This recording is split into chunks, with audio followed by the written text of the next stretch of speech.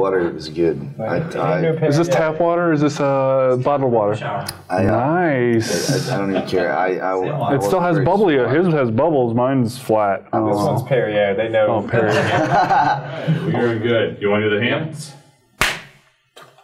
You said something interesting there where, players, and I've heard this recently, where they see an event like the Black Sheep event and they say, well, we're not ready. And I have to basically challenge those people that say that, because I don't think you're ever ready for this kind of an experience without gaining the experience of it. You could read all you want about the events, you could talk to veterans about the events, all that I did. But if I said when I went to my first Black Sheep event, I think I had my gear for maybe a 3-month period. If I said I wasn't ready, then I could say that as an excuse every year, every time an event came up. As it turns out, I was playing with a team that had some experience, and I was ready, and I was surprised with myself, and that was one of the things that that you find out with this kind of an experience. It really challenges you to the core of what you are as a person,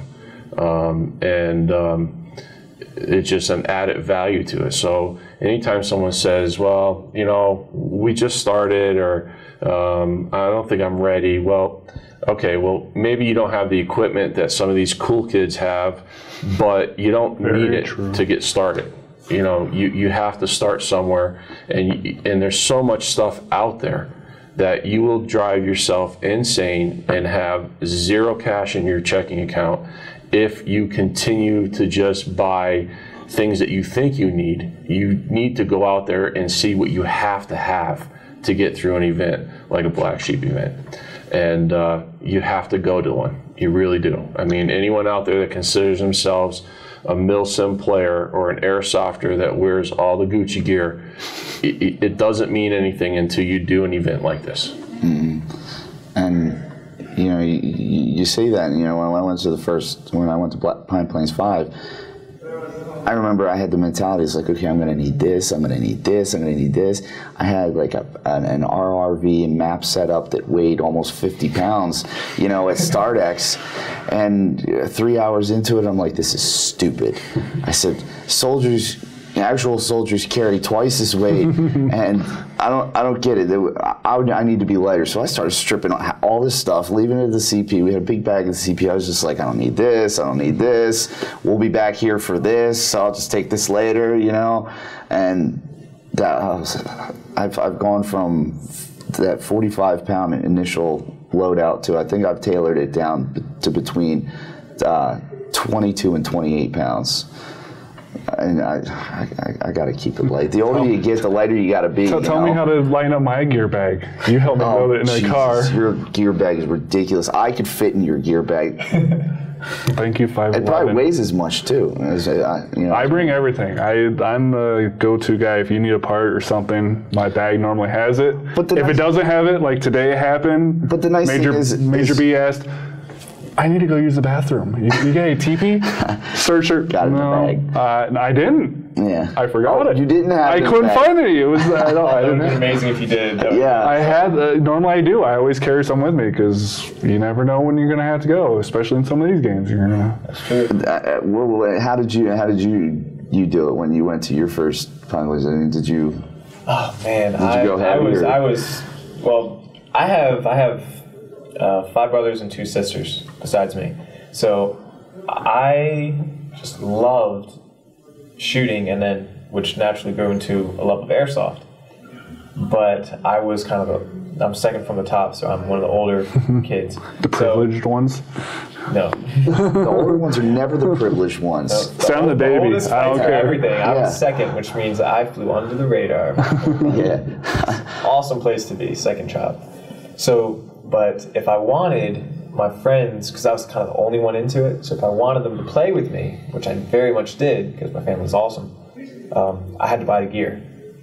So, and I was the only one older with a job and stuff like that. So, I mean, shoot, it's cheaper to buy 5 sets of Woodland BDUs on eBay than it is to buy 2 singles. You know, piece them together. You know. Yeah. Fine.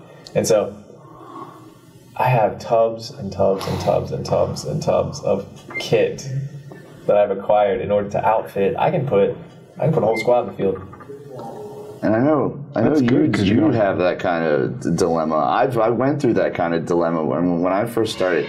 You know, I made friends on the new team, but you know, all my other friends that I had, it's like, oh, you guys got to check this out.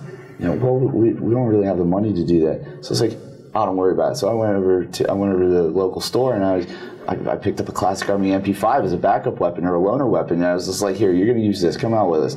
And they had a ball, you know. And some of the guys, they really got into it for a little while, you know, and, you know, they've come and gone. But, you know, the guys that I've met that I really started out with,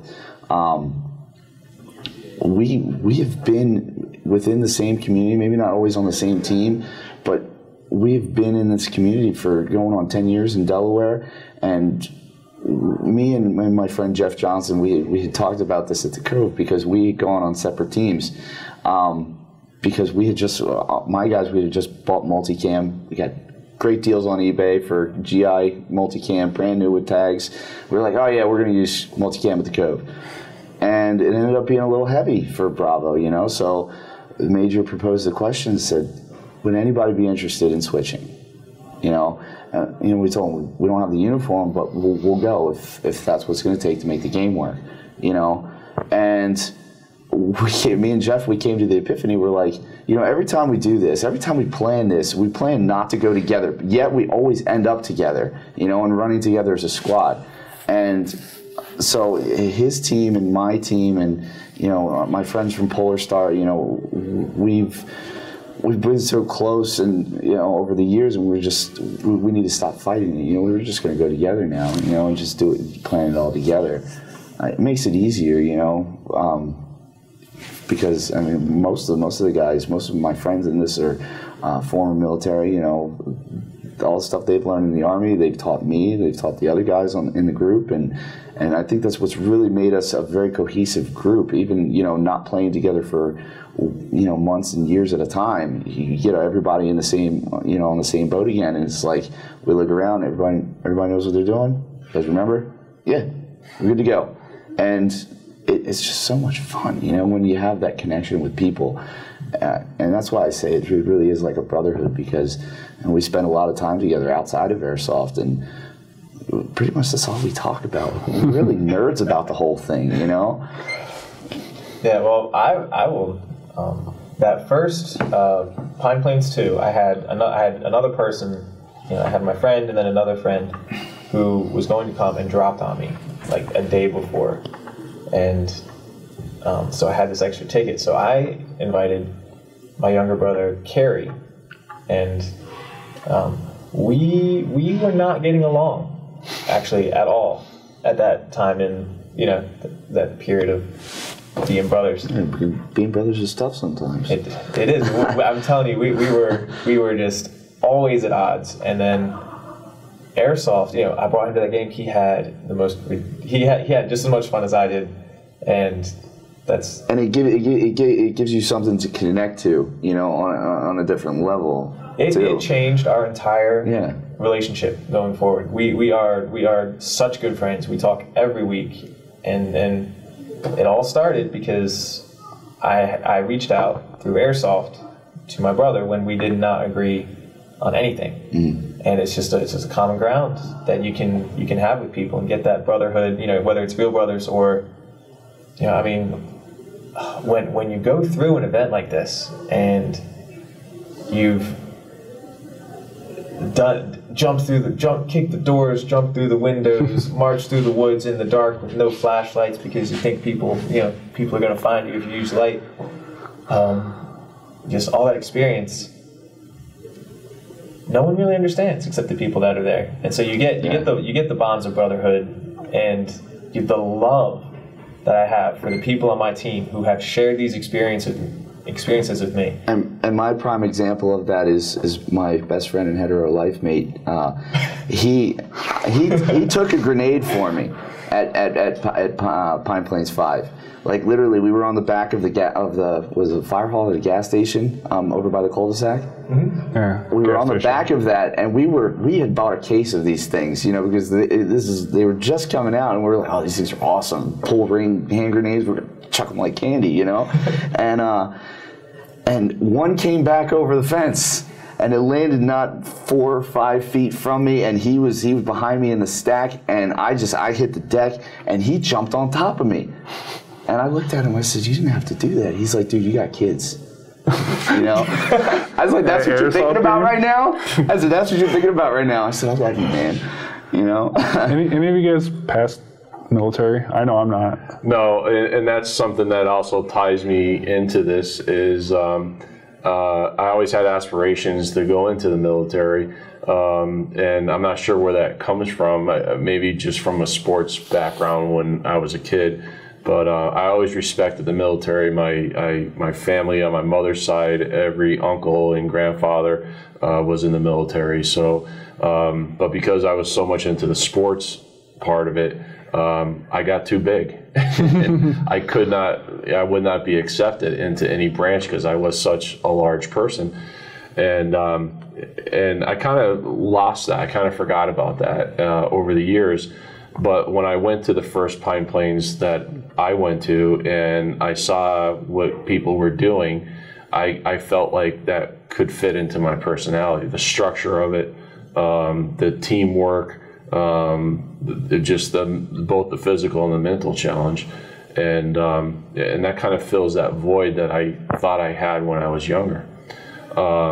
You know, you talk about a brother and sister relationship. I feel like I'm in a great position here with a father-son relationship with this sport, and it truly is a sport because I'll come out of an event or even a weekly game just as tired as I would have come out if I was playing a football game or a baseball game.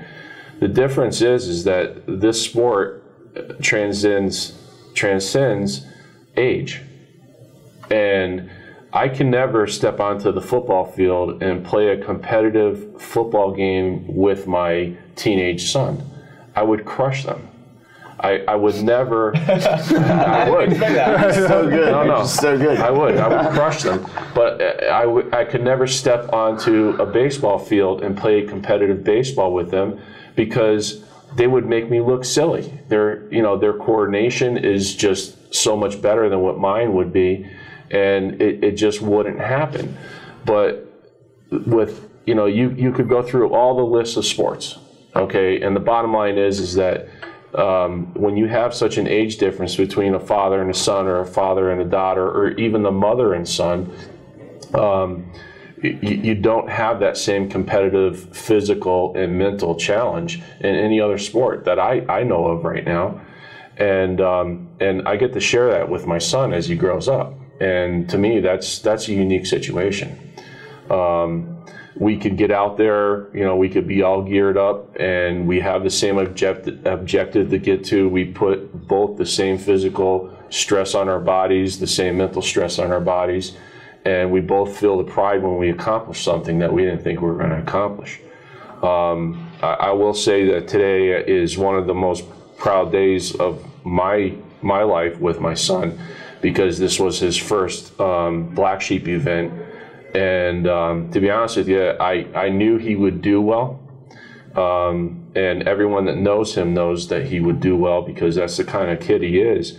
But I didn't think he'd make it through the full 24 hours, and the kid did.